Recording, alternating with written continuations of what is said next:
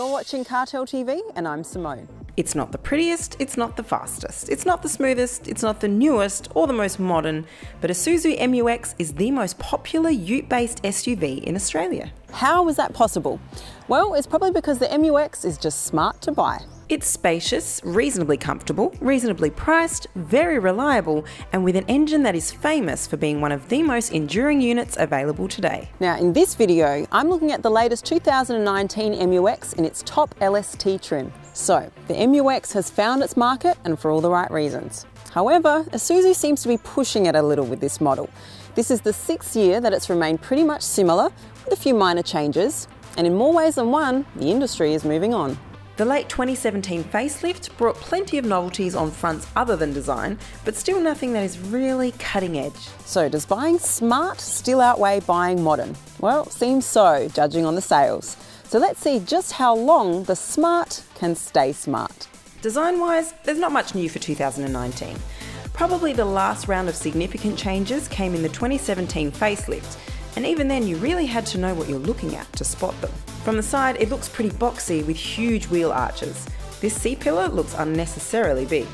The rear looks pretty coherent though, and is probably my favourite part of the exterior design. But here's the good thing about Isuzu. They give you a whole heap of optional extras that not only enhance the performance of your MU-X, but also help to personalise the design. For example, my LST top trim level has a few extra additions like a bull bar, bonnet protector, weather protectors for the windows, roof rails, reassuring side steps, tow bar and similar.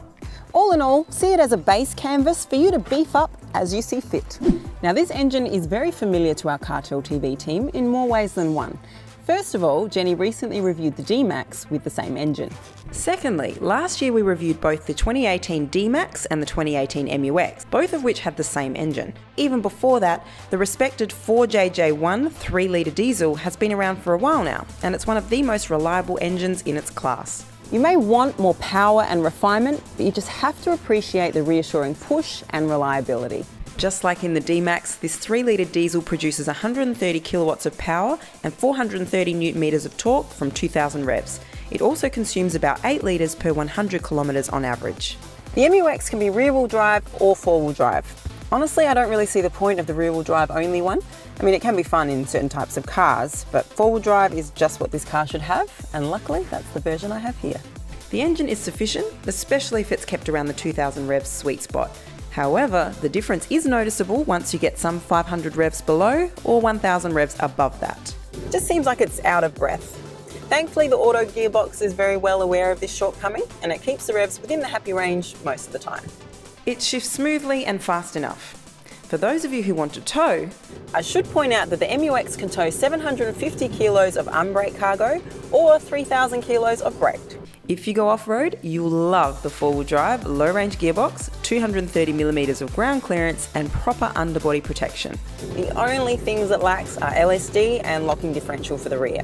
On one hand, this makes it less expensive to buy and fix, and you're completely unlikely to have any problems with these. But on the other hand, it does take away a bit from the off-road ability. Still, unless you drive on some really tough terrains, you shouldn't have any problems in the MU-X. If you keep your MU-X on city streets or motorways most of the time, then the suspension adjustment from 2017 really helps. It makes the ute-based vehicle a lot more civilised when not loaded and helps control as well. This does not mean the ride is cushioned, but it is pretty good. What is not the best is heavy steering at low speeds. I mean, it's bearable, but I want more than bearable. Now let's take a step back and do a quick summary of the driving experience. Now I've mentioned driving on the motorways, hauling loads of cargo and up to 7 people, and going off-road. The MU-X can actually give all of this in one reliable and affordable package. Sure, it has its flaws, but all in all, that's a pretty solid offer. On the inside, the MU-X really does look a bit outdated. The first reason is the fact that the design has had some time to grow old, and the second one is that it's heavily based on a ute, and those have other priorities than flashy interior looks. In saying that, I also have to say it doesn't look hideous either. It looks clean and practical, easy to use, well put together and well organised. Just what you would want in a ute. Except this isn't really a ute. The 8-inch touchscreen in this trim level and the one below it has satellite navigation, USB and Bluetooth. There is no Apple CarPlay or Android Auto, but the screen is also used for the rear parking camera. This trim also adds a 10-inch rear monitor and nice ambient lighting. The steering wheel is not the best looking, but it's functional and well positioned. And just like in the D-Max, it doesn't have telescopic adjustment, so make sure you check if its distance is right for you. The height shouldn't be a problem since tilt adjustment is present. There is loads of storage on the inside, including 2 glove boxes, up to 12 cup holders sprinkled in all 3 rows, bottle holders in door pockets and similar. I do miss a better tray for the phone though. The second row is better than in the D-Max. The MU-X offers 60/40 rear seats with reclining and folding functions. Legroom is awesome, and even 3 adults will be fine in the second row. There's also this USB charging point and a 10-inch display screen. Step into the furthest row of seats and things are understandably different. At most, I'd be able to endure short trips back here if I needed to, which is actually better than some of the competitors. But for kiddies, it's actually not a bad space back here, and third row air vents, cup holders and phone compartments are nice additions. If you don't need 7 seats often, but you enjoy the MU-X's famed reliability, you probably want to know about the boot size. With all 7 seats up, you get 235 litres of space, which is definitely not enough. But once again, it actually has more space than some of its competitors with all 7 seats up. Drop the third row and you get 878 litres of space with a flat loading floor once you get past this weird step at the very back.